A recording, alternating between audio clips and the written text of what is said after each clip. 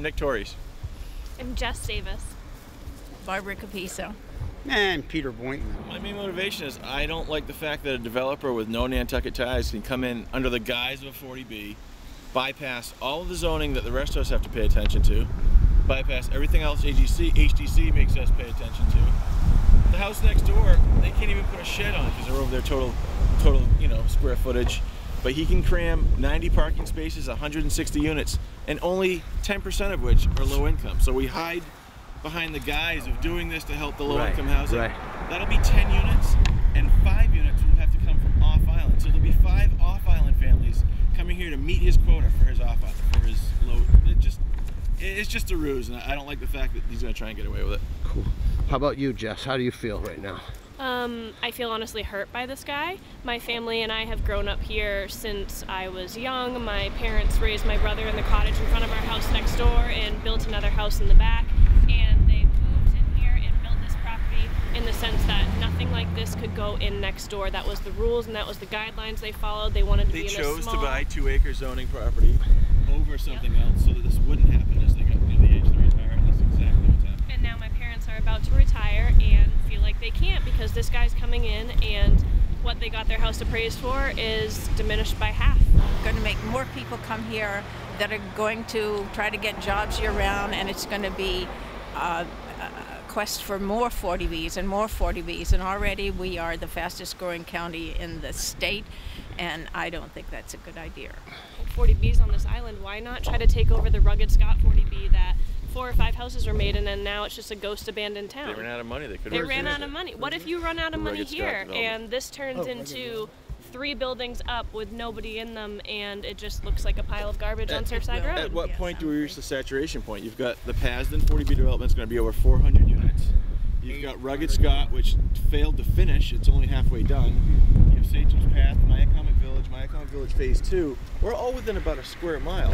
At what point do we say it's enough in one area? How much infrastructure do we have to overload? It's time to slow down, to get a study.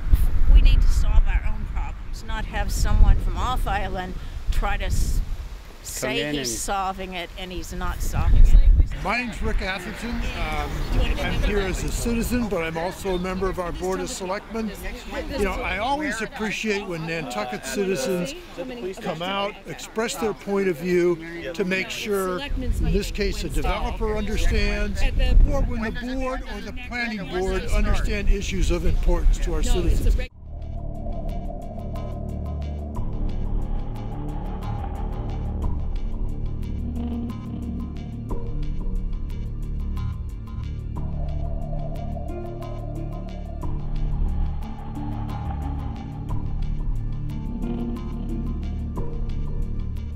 They just arrived. The state just arrived. This is their site review. And so they're going, this is the Mass Housing Partnership, who's the lender for the 40B development. And so they're going to determine if this is an appropriate site for a 40B. We feel that it's not. It's too big, too dense, too excessive, too extreme for this neighborhood. Because there are certain part of the islands that are great for developments like this, and then there are certain parts of the island that are not. And we feel that this is not the area that it should go in. I'm DJ McKinnon. I recognize actually quite a few people in the crowd here. And with me today is Josh Swirling. Josh is from Bowler Engineering. I'm from Atlantic Development, and our entity that is actually looking to develop this property is called Surfside Commons LLC. That's the legal entity that's filed for the Pell application. With the change in the plans will show you have actually reduced that unit count down now to 56 units with 14 at the moderate rate affordable range. The idea is to be able to come around the back of these units. There's a few garages. Total number of parks is 92 on the surface. Typically with a process like this, it continues to evolve, and especially as we start to work more with the town, we see this evolving more, trying to get more of a Nantucket look to it. We've added in, landscaping and other features. The two on the property today, we do have a single-family home with a garage. We're looking to actually turn those into covenant homes that would be relocated somewhere else, on the island. I'm happy to answer any questions or take people for a walk, maybe as those questions conclude, and go from there. DJ, this revision, what is the ridge height on the This tallest, that hasn't changed, so that's still at 44 feet. What is current zoning here? I believe the zoning's 30, yeah. And the whole goal is to try to increase the level of affordable housing on the island. That's the whole goal? Excuse me? That's the entire goal? Well, if you want to explain the statute more, you can, but I understand the goal of the statute. I mean, is to try the entire goal is to have just affordable housing right here. So our specific proposal now is 56 units. I can explain a little bit more. It's 56 units. Out of those, 14 would be fall under the affordable section of 40B. What that translates to is people that would have incomes generally between about $55,000 and $80,000 would qualify for the affordable units. So I'm happy to generally answer the questions, but the actual detail on all of that is all available online. So out of the 56, the other units would be market rate units. We're projecting the market rate rents to run roughly between $2,000 and $3,300 in that range. And in a 3-bedroom apartment at $3,300 a month plus utilities, which is going to bring it to like maybe $4,000, $4,500 a month, you're going to have minimum 5 people, and all these people have jobs, and so they all have cars. And for me, going into this without solving the car problem is very important for us out here. No one will ever get out of here.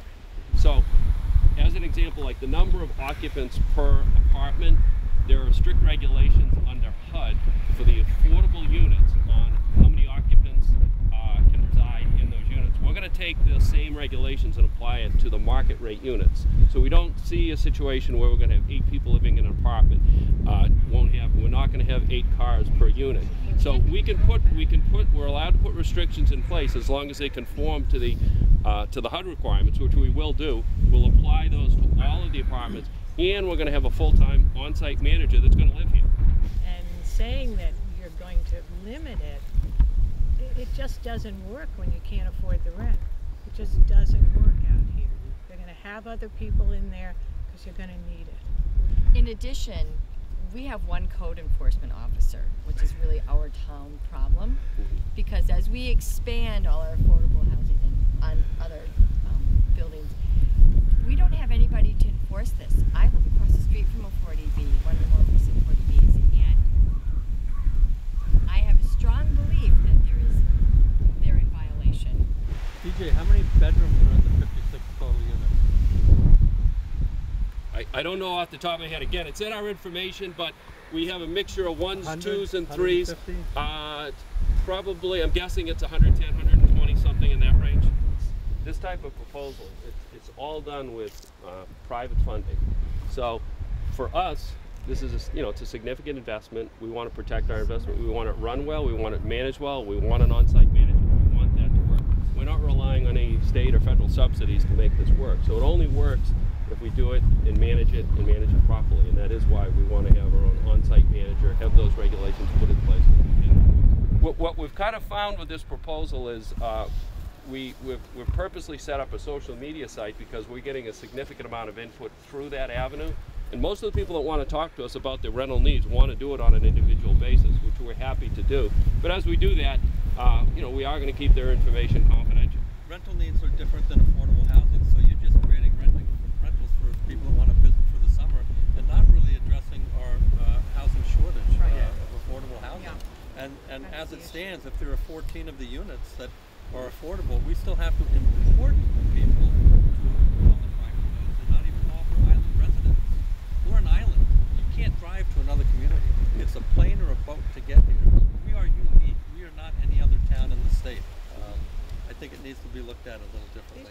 Is there anything about filing this at a 40B that puts a restriction on how long before you sell the whole property off to an investment company that may not have the same rules? Or would they have the same rules? If you sold this a year later to an investment vehicle, they could rent the manager apartment out, correct? And not worry about occupancy. Or by filing it as a 40B, would that be prevented to the next owner? Because there's nothing about filing it as a 40B that says you couldn't sell it a week later, correct? So what happens is you go through the 40B process, we end up with a comprehensive permit that's issued by the town. There's also a regulatory agreement with the state agency. So all of those type of rules and requirements are built into those documents. If it's sold by us a year from now or somebody else 10 years from now, all those stay in place. But not the manager's apartment? Or if it's built into the permit as a requirement, then it would. Yeah. I have nothing against even having affordable housing right here, right across the street from our house, okay? But I do have something against that is 45 feet in the air. There's nothing on this island that is 45 feet in the air that people live in. There's nothing like this. What I'm asking you is, why can't you change this?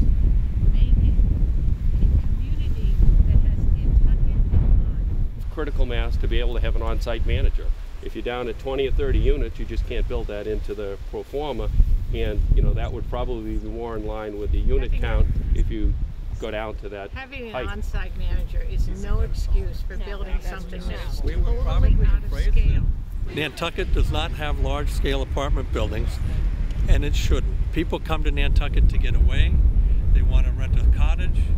We have a lot of rental houses on Nantucket. I've never heard anyone say there's not a place to rent. Housing for employees is a different story, and I understand that, as most islanders do. We just sold our house because of that kind of thing. When I hear of 300 and some houses going in and 140 houses going in or whatever it is, I think of the number of cars it's bringing on, like 300 cars probably, the amount of electricity it needs, 300 additional cars on the roads every summer. How much electricity does each house need? How much sewage is it going to put into the plant? What I've seen in my building career is Nantucket tried to slow development down, and every time they tried to slow it down, people that had lots that thought they'd build a vacation home in the future built sooner than they planned because they were afraid that, like the Cape, who had a moratorium, they were afraid that they wouldn't be able to build. Save our Surfside!